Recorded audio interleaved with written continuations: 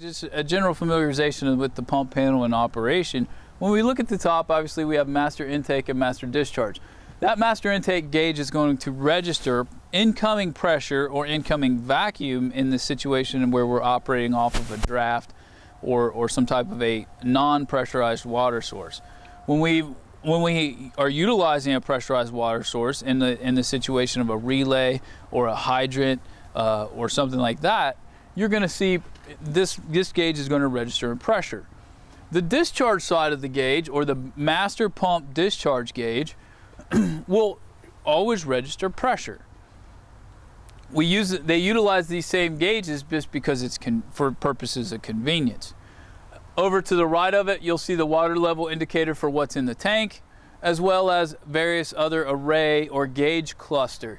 And what you'll notice is typically with newer fire apparatus, or apparatus that has been built within the last 15 to 20 years, typically what will happen is you will have some type of a valve control, whether it be a push-pull linkage, a quarter turn linkage, a screw linkage, or some kind of a electric valve, will generally be associated or located right next to the pressure valve or pressure gauge for that particular discharge line.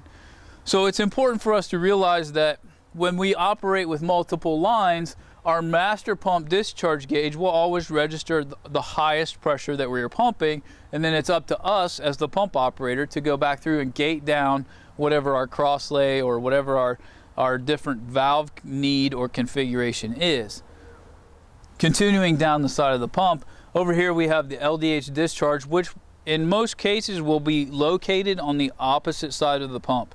There's an NFPA change several years back that required, if you have an Ldh discharge, that it was located opposite the pump operator for reasons of safety. That's good and bad. The one issue with that is that we can't always see it. As far as from an operating position here at the pump, we can register pressure on that line and we have control of that valve, but having that valve on one side and the actual discharge on the other obviously will generate some connection issues. If somebody else comes up and makes that connection for you and they put it on the wrong discharge and you open that valve, it can present a problem or a potential discharge issue. Running down the side of the pump, most of the time you'll have some type of a cab tilt control possibly, as well as possibly a manual shift linkage for the pump in case there's a problem up in the cab with the air shift. We can shift that or override that manually here at the pump panel. That's a very good little added safety factor to have in the fact that a lot of us are utilizing other mechanisms to make that shift. Air is very reliable, and they have been very reliable for a long time, but as you know, it's mechanical, and everything mechanical at some point tends to break down to some degree. So having that secondary backup to be able to shift that pump from road into pump gear and then function on the fire ground in the likelihood that we have an event or that we have a problem with that transfer valve or transfer switch in the cab is very important. Below that, most of the time you'll find our individual discharge line drains, and it's important to exercise those. Those typically tend to be globe style drains, where they are quarter turn style drains, and it's a typical ball valve that you're used to seeing on a nozzle or anything else. And to get those open and exercise them, because they're, sediment within the pump itself. Every time we don't utilize them often enough to make it to exercise those valves properly. So it's important to recognize those issues as well. A lot of times these gauge panels or gauge clusters will be color coded with the NFPA color coding system. So you'll notice here, like on discharge number 2, we have outlet number 2 with a painted escutcheon plate behind it, along with right above it, it says number 2 on the valve handle and valve location, and gives us an indicator for where that pressure, or where we would read pressure being discharged from that orifice. As we scan down the pump. Obviously, we've talked a little bit about the pump certification plate.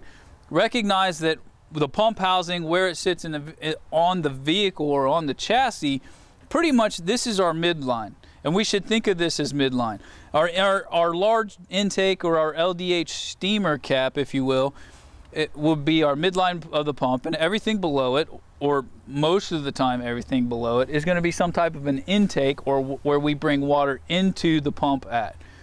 Everything above that is going to be some type of a discharge, where we discharge water out the top of the pump housing through various orifices off the top of that pump housing. So it's important to recognize what we look at and understand the differences.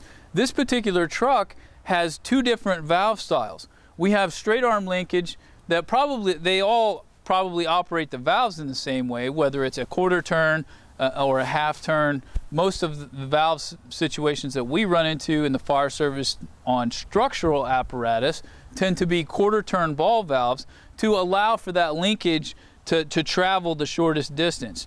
One of the things that you'll notice is these push-pull valves are sometimes very handy because they are indicating. As you walk back to the back of the vehicle, you can look at the side of the pump and know what you have as far as what's open. And one of the example I will use is the tank to pump and tank fill or tank recirculating line.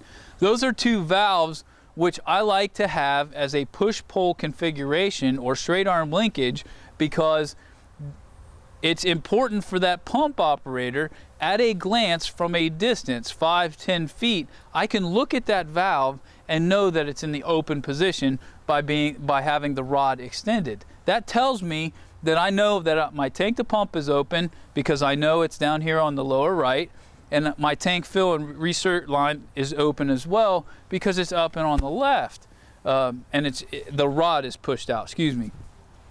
Location is not necessarily important. Those two valves may be situated directly over top of each other, but the point here is that by looking at them from a distance, you can tell that they're open and that you have water going into the pump as well as water being circulated back into the tank.